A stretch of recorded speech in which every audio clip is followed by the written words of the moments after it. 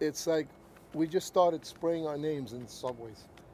So we didn't see, nobody was like actually bothering us. Like it was like a free ride to do whatever you wanted, and it felt so good.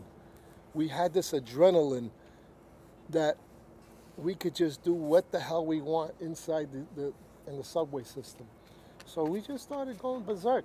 I mean, every time we got away with it, we just did more and more. And we did so much damage that sometimes I think we had to hide because we knew they were coming after us, but we didn't because we kept doing it.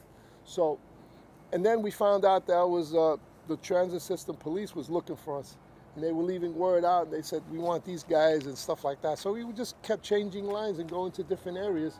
If we didn't go into the train stations, we were going to the yards where we discovered the ghost yard, and that's how ghost yard came out because of how we started going in there.